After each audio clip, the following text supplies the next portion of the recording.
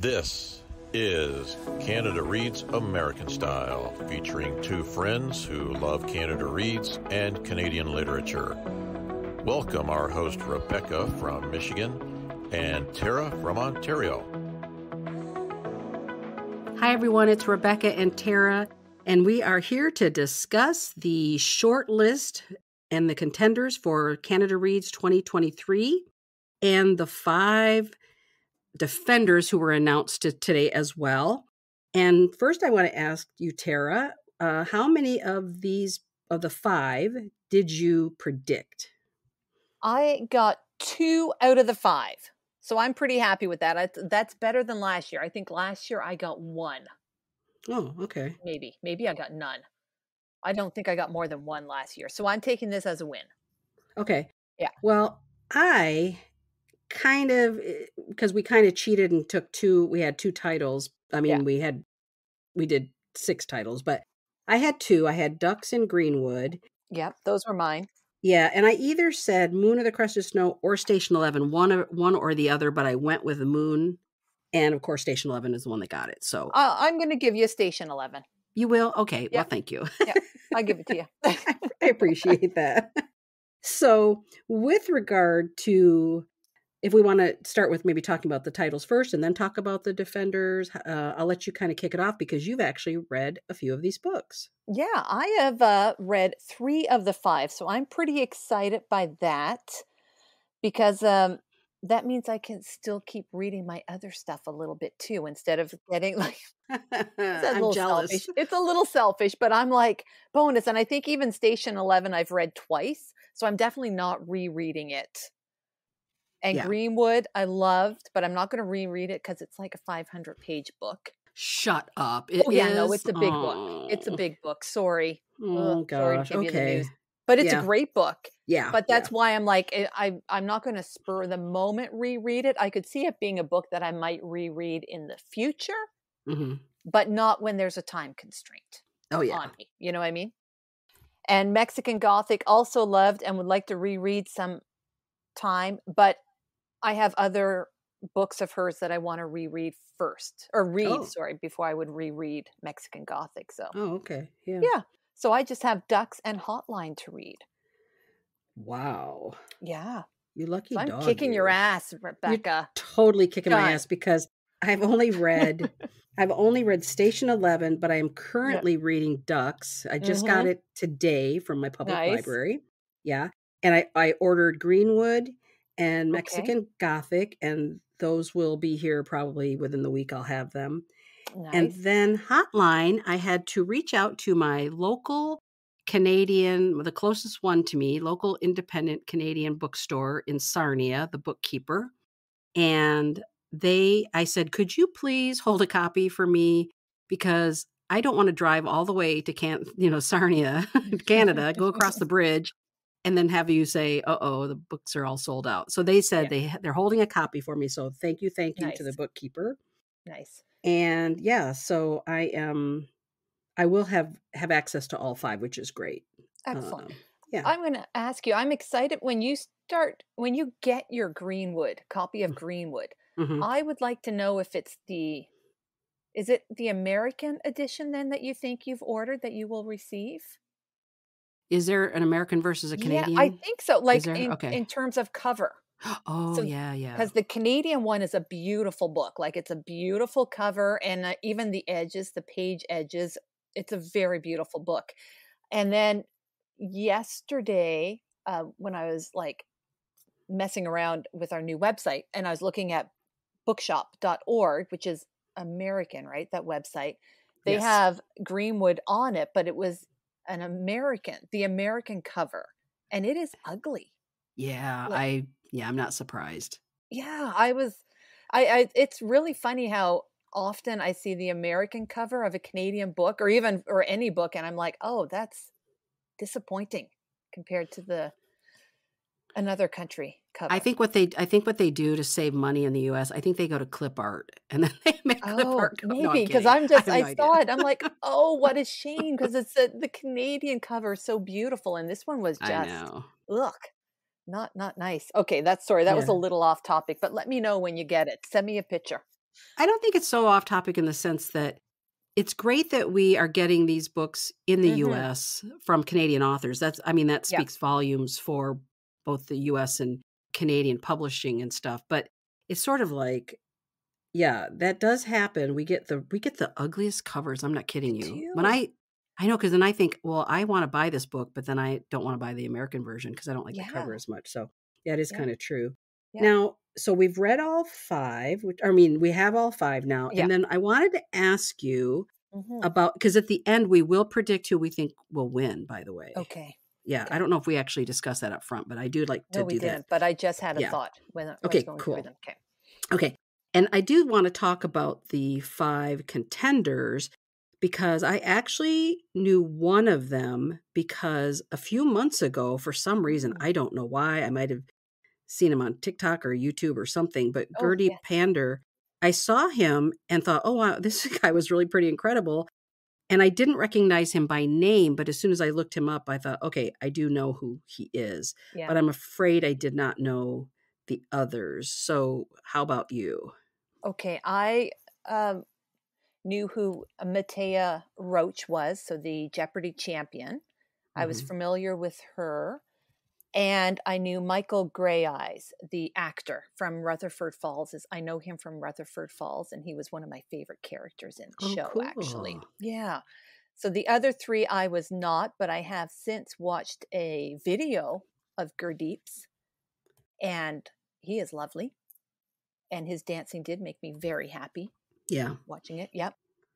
And I did watch a little TikTok video for Tasnum Geedy as Okay. well. And I'm actually really excited about this group of panelists Mhm. because it's so Canadian in that they're not really celebrities, but they kind of are in their own fields. Like Yeah. even Tasneem, who's on TikTok, she's got a huge following on Book Talk. Yeah. But I hadn't heard of, I'm not on TikTok, so I hadn't heard of her. So I love that these people are all like really celebrities in their own little niches. And now Yeah. we're also being introduced to them in addition to the books across Yeah. the country. And it's kind of cool. Yeah, I'm a huge TikTok fan. I'm not gonna lie. If I'm not reading, I'm on TikTok, and I Okay. don't do anything because I have no talent or, creativity to create videos, but I am addicted to watching them, and I have Mm-hmm. too many people I follow that every day I have to check in. Now, I don't do book talk though because it's just another it just feels like another layer. It's enough for me on Instagram to try to keep up with things, and then so book talk, I follow a couple of people, but they're not like big names. They're just like Okay. small accounts that I just like their content, Mm-hmm. and then that's all I do. So with her, yeah, I did look it up, and she does have an incredible following. Yeah, So I think that will be pretty exciting. that is. Yeah. It's a group of panelists that I wasn't really expecting anyone. Like the actors, you always expect a couple of actors. Hmm. But the other three panelists, I was like, oh, a Jeopardy champion, a dancer, and a TikToker. I'm like that's super crazy. And I love it. Yeah, and I think it's going to be an incredible program this year. I Yeah. think when I just listened to the 1 minute, I listened to Q and I listened to like Mm-hmm. the 1 minute intros that they did. And I just thought, yeah, I think this is going to be an incredible program this year. And I am looking forward to it. Yeah. And so I think that means we should say who we think is going to win because Yeah. this is our prediction. We have to make and I have a Okay. feeling you and I will not agree, which will make it kind Oh, of fun. probably not. Yeah, I also have another question for you, sure. which we can, well, but we can leave that for after, or do we? No, can I ask it now before we make our Yes, predictions, actually? sure. Is there any book on this list that you wish wasn't there? Is that like a terrible question to ask? Or are you surprised that it's there? Are you kind of like, I was not expecting that one? No, it's like everybody said. I think every book on here just was an amazing selection. I think they did a super job picking Mm-hmm. diverse titles. I'll say two things about how I feel about it. Number one, Okay. I'm still disappointed that we don't, as far as I know, have Asian representation. So I'm kind of saying, come on, Canada Reads. We need some Asian representation here. Mm-hmm. We just haven't had enough. And I mean, I do realize that we had, a couple of titles by Simu Liu and Jamie Dandelions, right? Chow Yeah. Yun Liu. But still, I mean, I don't know, have we had any Asian defenders? And maybe we have. And again, I've only been at this for about 5 or 6 Mm-hmm. years. Okay. And number two, I'm not happy that I have to read Mexican Gothic in a way because I don't know Mm-hmm. how graphic it will be as a horror book. And that part, I mean, that's not my genre. I don't really enjoy it. Yeah. So how about you? No, I think I'm pretty happy with the list. I was a little surprised to see Station 11 there, only because I feel like it's gotten its due. Yeah. Like, when it first came out, it was immensely popular. It had another like resurgence when at the beginning of the pandemic. And then it's been made into a TV show. So I kind Oh, of feel like it had its time. Like it's had lots of limelight. And I feel like a lot of people have read it already. So, yeah. I agree with you on that. First of all, there's a TV show. Is it like a cable Yes. thing, like a Yes. Netflix or I don't know something? what network it's on. Not Netflix. I Oh, think it's like HBO or Hulu or something like that. Yeah. I don't really watch TV much, so I didn't know Yeah. that. Okay. Yeah. Anyway, what else? Did you have another thing about your titles, the titles on the list that you wanted to mention, like things that you're Uh, happy about or not happy about? no, like I said, I'm really happy with the list. Just surprised by Station 11. I am kind of bummed that a couple of my predictions didn't make it. I'll be honest. Like I was really hoping for Blood Scion or, oh shoot, I can't remember the name. I have it right here. Oh, yeah, All the Seas of the World. So I am kind of bummed that that didn't make it. But I knew that was a long stretch. Hmm. So I'm a little bummed by that. But other than that, I'm actually really excited for the list and the panelist. Okay, so let's play this. Yeah. If we both agree that Station 11 has had its day in court in terms of just great reception, great publicity, etc. If we Yeah. could take Station 11 off the list, what one Yeah. title would you bring onto the list? Oh, it would have to. I'm going to flick back to my shortlist predictions because I just happen to have them here. I'm thinking, oh, okay. It would be between All the Seas of the World or Finding Edward, because I was actually really surprised that Finding Edward wasn't here. I'll be honest. Okay, you have to pick one. I Sometimes have we to have pick to one. pick Okay. one because we're replacing one title. Yeah. That's true. Okay, that's true. I'm going to go with All the Seas of the World then. Yeah. Okay. Yeah. And it's funny because I would go Finding Edward. I was when I went Oh, back over the list and saw it, I was like, damn it. yeah. That's the one I really want. I mean, I can still Yeah. obviously read the book, but that's the one I wanted on the list. Yeah. And so obviously I will read it, but It's the one that I'm really surprised isn't on the list from my predictions. yes, Yeah. I agree. I actually agree. Yeah. And actually I'm just looking and I do not have access to it here in Michigan. So that one I would have to purchase. So I'll have to see if my library in Sarnia, my bookstore in Sarnia might carry that one as well. Okay. So Okay. now I think it's time for us to make our prediction, and you only get one Yes. Okay. title Nope. to win. Sorry. Trying to cut off my cheating before I even start. I know. Well, I mean, I've been cheating too along with you, so but No, we I'm have to pick terrible at it. one title. Yeah. Yeah. Yep. Okay. You want to go first? No, I'll let you go first. Okay. This is just like, because I didn't have a lot of time to dive into this and think about it. But when I was going through it just before we started recording, this one kind of stuck out at me. And I'm going to go with Hotline by Dmitry Nasrallah, defended by Gurdeep Pander. Oh, I really am. Yep. wow. Yep. Even though I hate the cover, I'd like to put that out there. I really hate the cover of this book. Totally agree. I kind of feel like this might be the book. I'm just reading through the description. I haven't read it yet. But yeah, that's my prediction. Okay, what about you? Well, let me ask you now, is that Okay. because is it the subject of the book? Is it the defender? Do you feel it's a combination of the two? Like what's grabbing you? Yep, I think it's a combination of the two.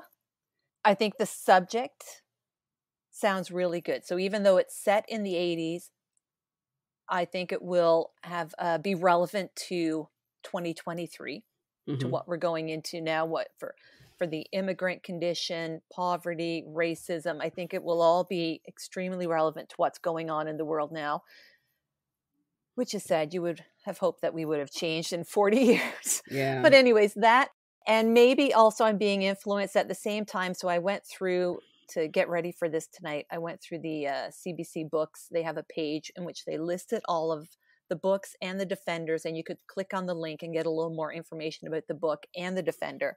And so in that, they had a video of Gurdeep dancing, and it was so bloody delightful, and it made me so happy just to watch it. I'm like, I feel like, yeah, I think he's going to bring a lot to the debate and to defend this book. Yeah. Yeah. Wow. Yeah. Okay. Maybe I was just influenced by the dance, though, because it was amazing. So I also didn't even look at the CBC's website yet. I listened to Q today and heard the 1 minute, each of the defenders made a 1 minute pitch for their book. That's a good idea. I 100%, and now I did tell my mother, they often try to take the strongest defender and book out of the competition. They do. So I said, it may be that mine gets voted off first, but I believe this is the book that all candidates should read. And in terms of the theme, which is to, what is it? Something about perspective. Shift your perspective, I think. Yeah. And I think that, hold on, I have to look up the person's name. Sorry, I don't know their names of the defenders.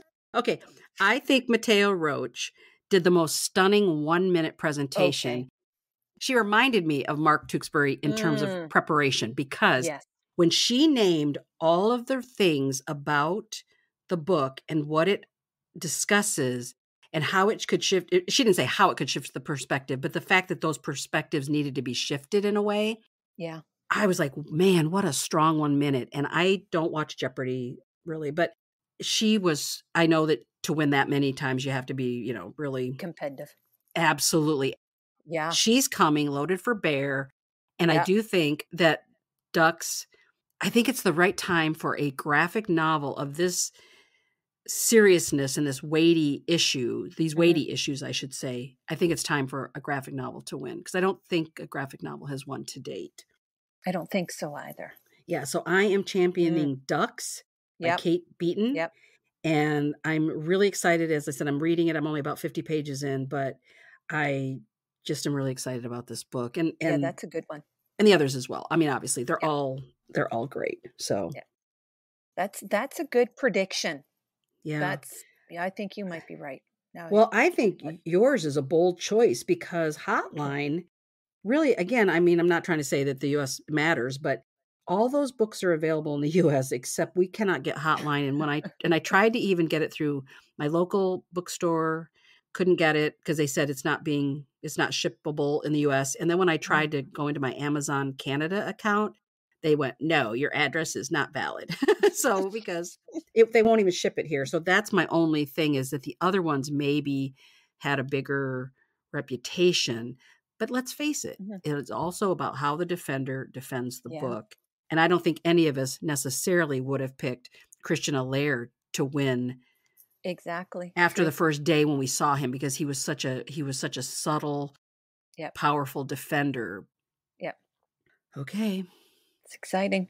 I know, it is exciting. Yep, it is really exciting. Yeah.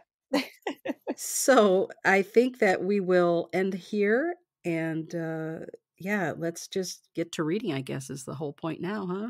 Yeah. And I was going to say, if anyone would like to share their predictions, please a DM on Instagram, like through social media. We would love to hear what you have to say. Absolutely. Yeah, we want to know. Is there like a front runner, or I think these are all really strong titles. So is there a front runner, or is it going to be like a split vote across the board? It'll be interesting. Yep. Okay, let the games begin. Thank you for joining us on our bookish journey. If you enjoyed this episode, please consider subscribing, rating, and reviewing Canada Reads American Style wherever you listen. You can connect with the podcast and Rebecca on Instagram at Canada Reads American Style, and with Tara at On a Branch Reads. Until next time, Keep reading.